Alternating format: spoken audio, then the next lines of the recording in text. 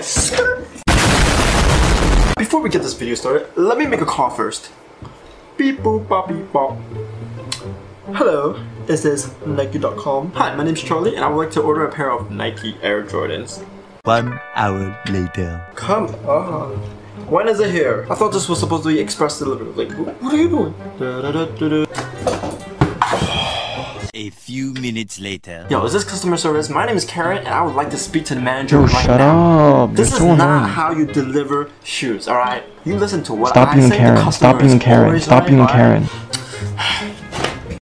But anyways, we're gonna talk about how durable custom shoes are, and I'm using this shoe because I was practicing with the airbrush and I don't like it. So I'll be using this as a sacrifice to show you guys, to run some tests. Make sure to attend to his funeral. Be like, you know, thank you so much for sacrificing, for being a test subject, for being a lab rat. You guys must be wondering, are your shoe customs like, you know, durable? Do they last long? Do the paint come off or something like that? You might be afraid to scratch off your art, but I'll do it just for your sake, okay? So let's get this video started real quick. Yeah, alright, test number 1. I think it's quite durable. Yeah. If the paint doesn't come off if you do this, I say it's pretty durable, right? Are you durable as well? Test number 2. Shoe. Okay, yeah, nah. I don't know why you would do that to your shoe. I don't know why I would do that to my shoe, but don't do that to your shoes, please. Like, test number 3. Uno. We got a shoe, and we got a... Again, why would you do that to your shoes? Like, why? Like, why? Like, why? 为什么? Alright, on a serious note, let's just go over some of the basics, okay? In order to make your custom shoes durable, like painting a solid color or whatever color on your shoe, you gotta make sure that you paint at least 3 to 4 layers of paint over it. But before you even paint the paint, you gotta use acetone or nail polish remover to remove the gloss that's already on your shoe. That way the paint will actually stick on the shoe, right? So after you've done that, you paint 3 to 4 layers of paint and that should be good. But is it true? There are tons of tutorials where artists recommend, you know, painting 3 to 4 layers, 4 to 5 layers of paint, and then you use like some matte finisher. What about this? Right now over here, I painted 4 layers of paint right here. I prepped the leather and everything. I did not put any protector or finisher. So how durable is this? Why don't we do a test? This is the actual official test number 1. Let's aim the camera down right here. I currently have some fingernails. Okay, so for example, what if your friend decided to kneel down and scratch your shoe all of a sudden, like just out of nowhere? But look, the paint is not coming off. And like literally you can see my finger tensing right now. The paint is not coming off. Check out the blue. It literally does not come off. I'm scratching as hard as I can. Alright, we know that using your regular fingernails, even if your paint is not protected, you can scratch it and it's not gonna come off. And that is only after you painted 4 layers, right? At least 4 layers. What if you painted less layers? Alright, over here, for these areas, I use the airbrush. So there's a gradient color. It looks nice and stuff like that. But there are not much layers of paint. 2 layers perhaps. And I'm gonna scratch it.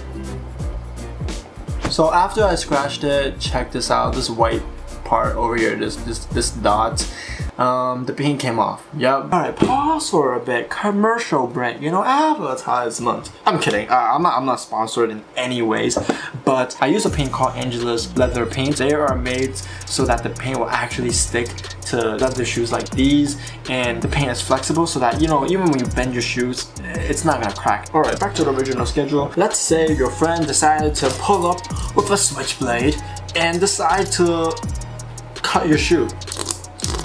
4 layers of paint. Okay, so I do see some paint coming off. So next time, if your friend suddenly comes up to you and decides to take a blade and, you know, scrape on your shoe, make sure to get away from that friend, you know? But what about if your friend decides to take his keys and key your shoes? Alright, you have to key right here and you go, oh my god. Okay, try harder. I'm actually trying really hard right now. It is not coming off. Alright, in another situation, you're walking down the street, on the sidewalk and stuff like that, and suddenly you accidentally hit the curb or a rock, and what will happen to your shoe, right? I'm gonna take this thing right here. The sharpness and the roughness can be similar to a rough concrete surface, and let's just try to do something about it.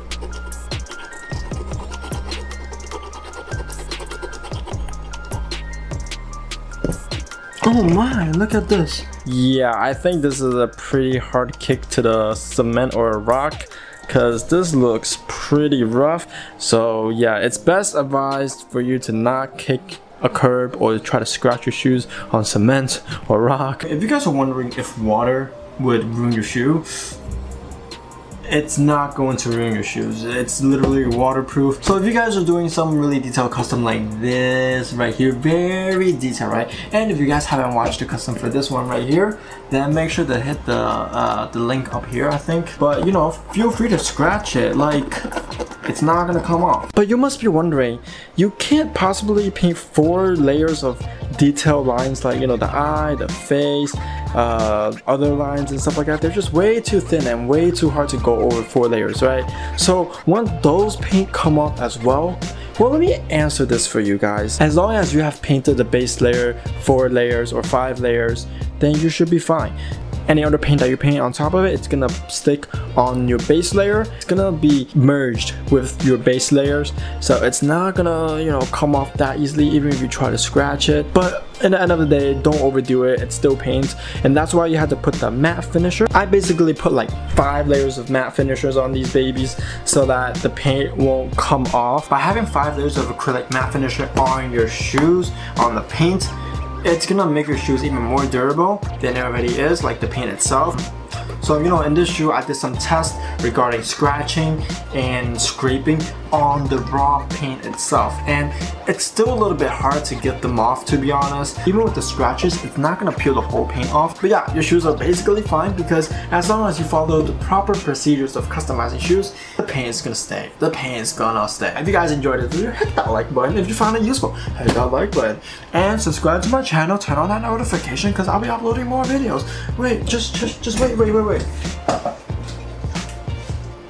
I got this whole ass portrait canvas, whatever, and I'm about to paint on it. I'm about to put on my wall, and I want it to look as cool as possible. So if you guys have any ideas, let me know in the comments down below as well, and subscribe to my channel so you can actually know when I'm gonna paint on this big canvas. I'll see you guys next time.